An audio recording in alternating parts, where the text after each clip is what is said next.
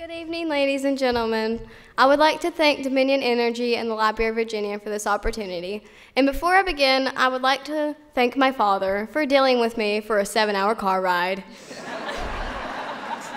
Guess what? We got to do it again tomorrow on the way home.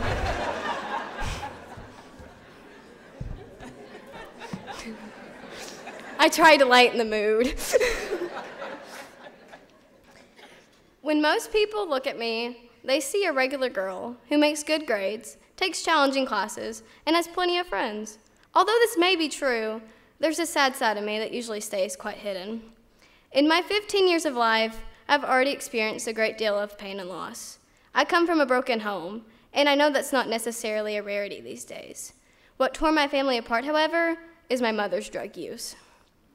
Even though I've read over and over that addiction is a disease, I can't help but feel that my mother chose drugs over my sister and me. As a young girl growing up without a relationship with my mom, I often question God's plan in all of this. Despite my sadness, I have yet to let this stop me from pursuing and achieving my goals. I am the honor roll student you see.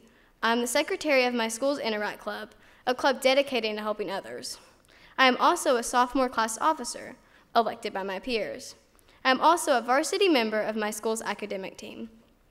Last year, I helped our team reach the state tournament for the first time in 11 years. We also made our first trip to nationals. In addition to these clubs, duties, and activities, I have also set some big goals for my future.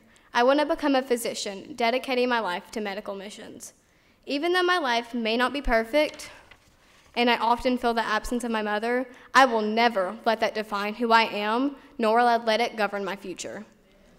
Just like Mavis Clater Ford, who never gave up on her dream of being the first African American to earn a nursing degree from the University of Virginia, I will remain focused, optimistic, and determined. The obstacles I have faced so far have taught me two very important things. They have taught me first that I am the only one who can truly decide my future. The second thing I have learned from this is love. I have learned how to both love unconditionally and how to also let the love I have in my life fill me. Everything I have experienced in my 15 years has made me the young adult standing before you today. I want to share my story and let others know that there is hope in every situation and to never give up. Thank you.